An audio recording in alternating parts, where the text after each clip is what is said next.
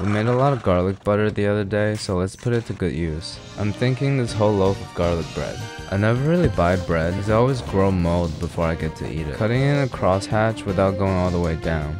Why is it kinda scary like that? Boop! Now we're gonna take a lot of the garlic butter, shove it all the way down the crevices. This step is so much harder than I expected. Also stuffing it with cheese. Probably half a bag of this mozzarella. Don't worry, I still got the raclette. Loosely wrap it with foil at 350 for 10 minutes. Remove, back in for another 10. It looks really good. I don't even know how to approach it. So let's give it a taste and rate it 1 through 10. It tastes like a top tier pizza, 9 out of 10. The only problem is that I might have to share. Alright, thank you.